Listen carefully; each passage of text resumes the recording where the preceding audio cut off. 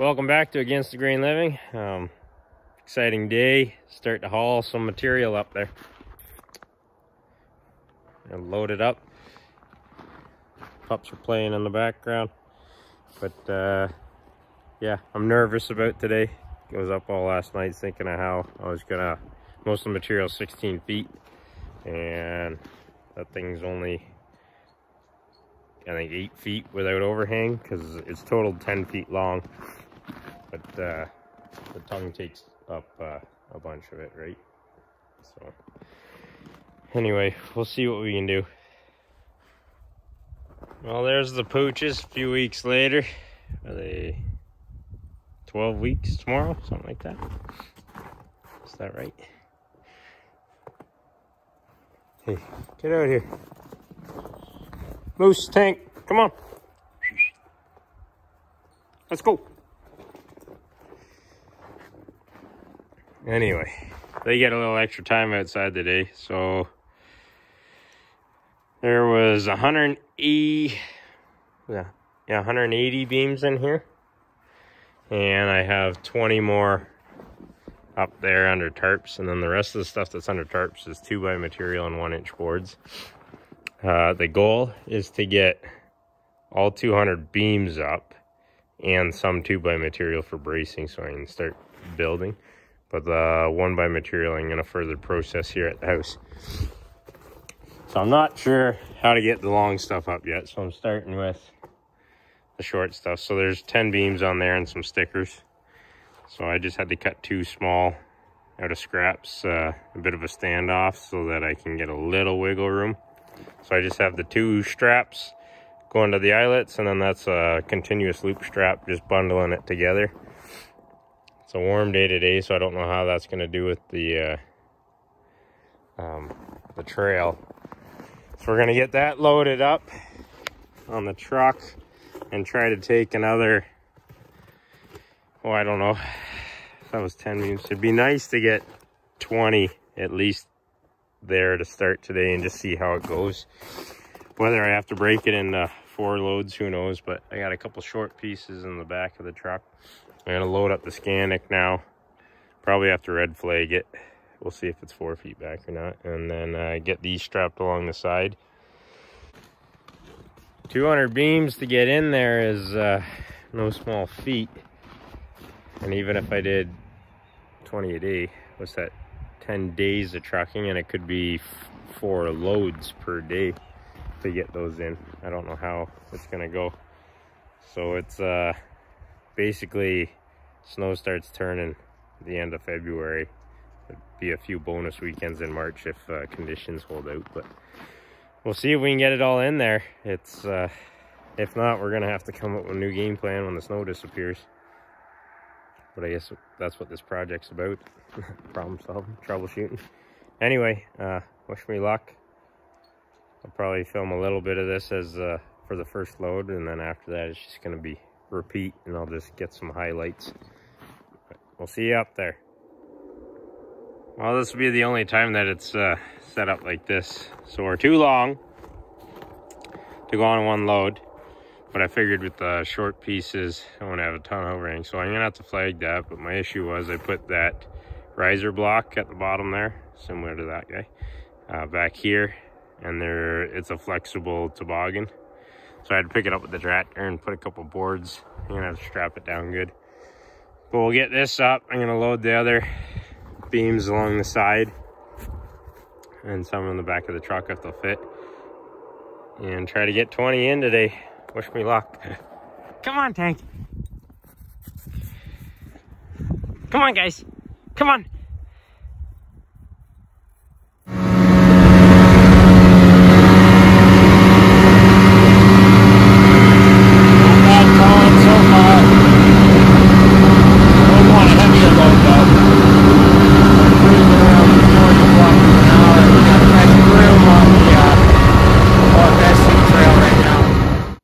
We're still on the first load. We made it about 7 of the 8 kilometers in. The first 6K was pretty smooth, and then the last kilometer that we cut is real rough. So using my shortest, lightest load to judge how the weight and the length reacts to the trail that I had. And I've been stopping at every little obstacle that I didn't like for heavier, longer loads. Not necessarily heavier, but definitely longer. So I've been doing a lot of shoveling. We've been an hour and 15 minutes almost now.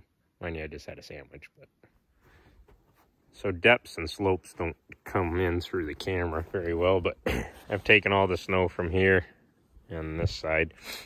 This was probably I'm gonna say mid-thigh deep, 2.5 feet deep, and anything that's that quick of a transition for a long load is no good. And then anything that's been off camber, so even the spot where the Scandic is now, I mean, I stopped there so I couldn't fill that one in this time, but I'll probably try to square that up a little bit. The loads shouldn't be any taller than this ever in the future. Probably only ever gonna haul 6 or 9 at a time. This one I got 10 because a bunch of it's 4x6, so I could get one row with 4 on it. But yeah, so I walked ahead and shoveled 3 nasty spots there, and then cross a little creek over that little knoll there, and a ton more shoveling. It's the side hill that I got stuck in. Flopped the Scandic last video. So yeah, once we get by that, there's one more side hill I don't like, and 2 more sharp dips that I'll fill in, and that's gonna be it for this load, and probably shoveling for today. I'll be back in tomorrow and do some more shoveling, just trying to space it out, but had to do the bulk of it this today because I didn't want to have any hiccups with today's loads. So I just spent about 40 minutes on this hill alone. So the whole hill was off camber like that, and then there was probably 4 or 5 of the dips. So because of the weight, I need momentum. So I shoveled off the high side onto the low side all the way up this hill. Just using my little shovel that was left with the house. So because I've been using it regularly, I just sit on it on the seat.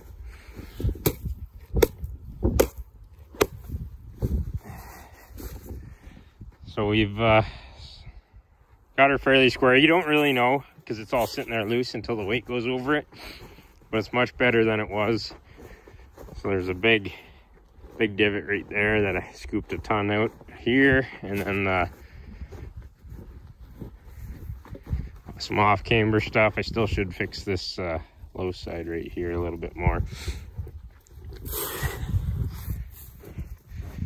And then where I got stuck yesterday, there's a divot here, a big hollow, so you can see how much I had to shovel that out.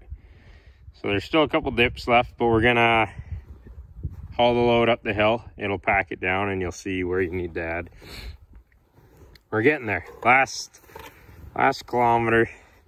It's probably 3 or 4 more spots to shovel on the first trip in, and then I think I'm just gonna haul the second load in without shoveling because of the time of the day.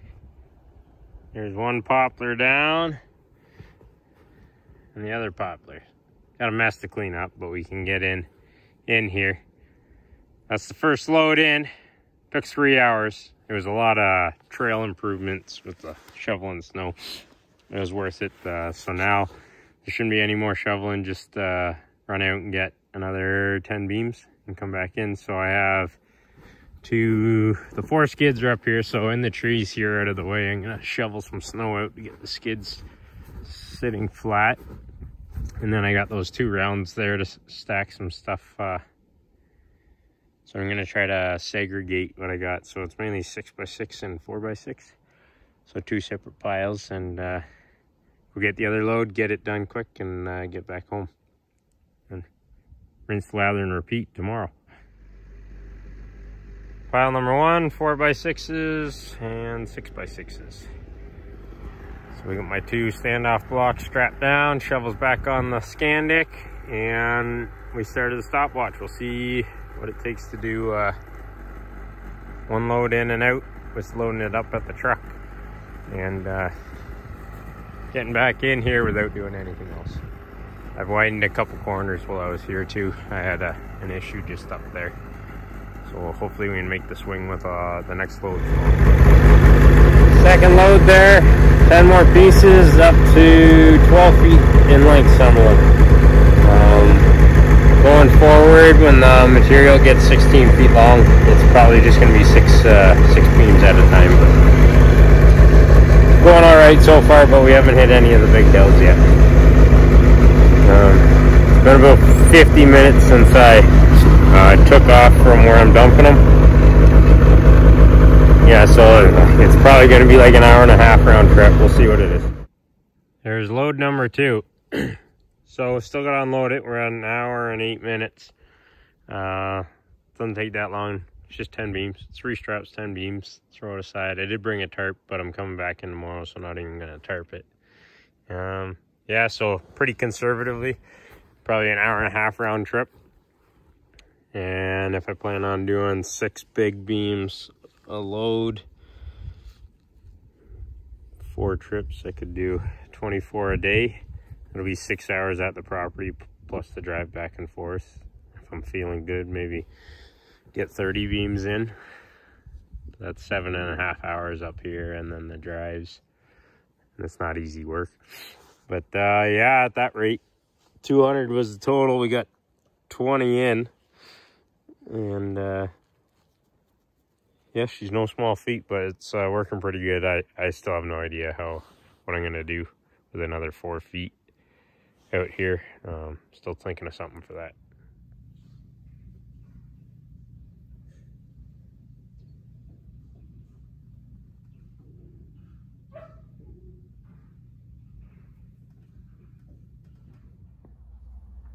So we just loaded up another 24.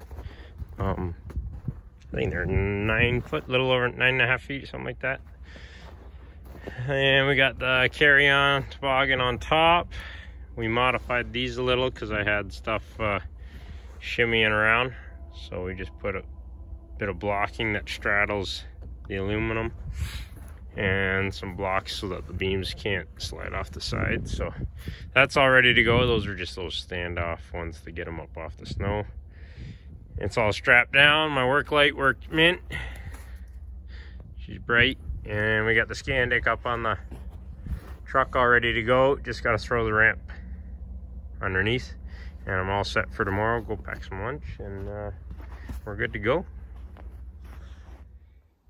Day 2 of hauling, first load. That's 8 6x6s.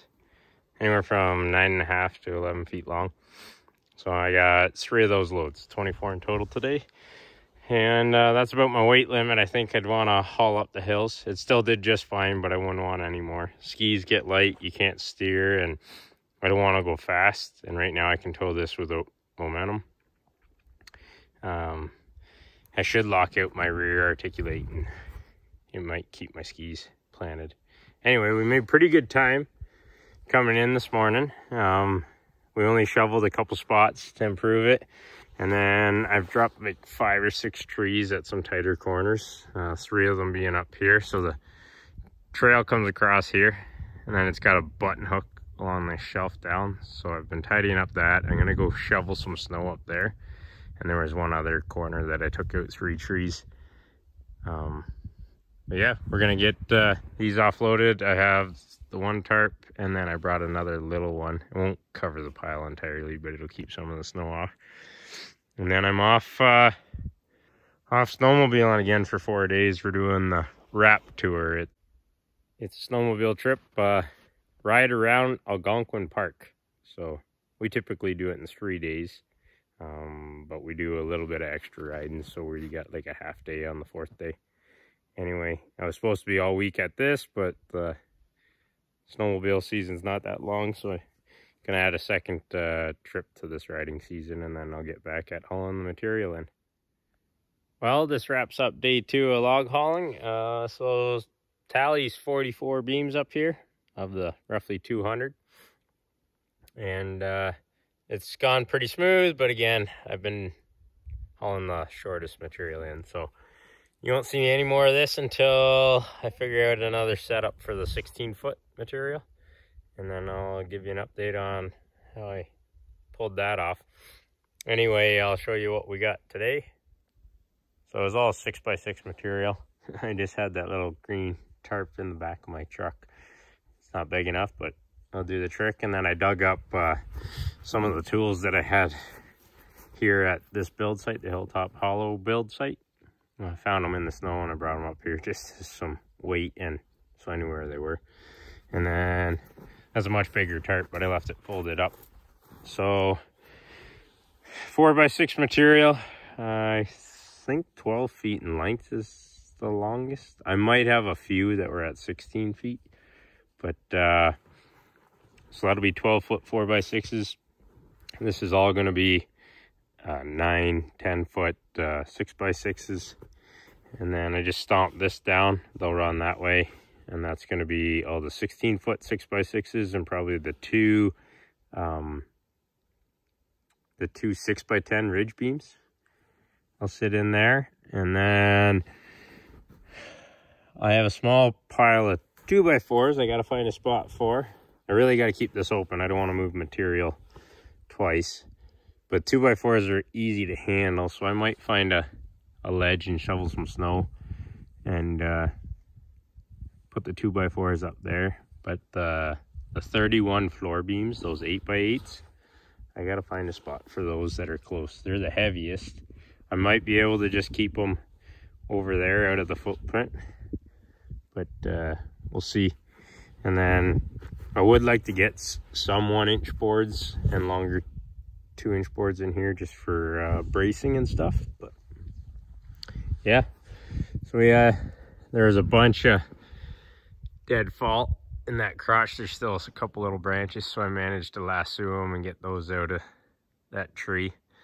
And then I'll have to thin out some of the stuff in here. Some of it's dead standing, and prune up some of those trees. Get rid of what's gonna cause a risk to the cabin in the future. Dropping those 2 poplars, I damaged a few of them, so anything that got damaged, I'm just gonna get out of the way now before there's a structure. And yeah, then I got a plan for a little workshop down there using those existing footings. So I just made my way through the rows of the footings, and right against the rock face here is where the tools were, so you can see my snowmobile tracks. But yeah, she's quite the ledge. Without dropping the phone, I don't know if you can. So there's my pile of brush from clearing this site, but I should get I wonder my rangefinder or something. I don't have a laser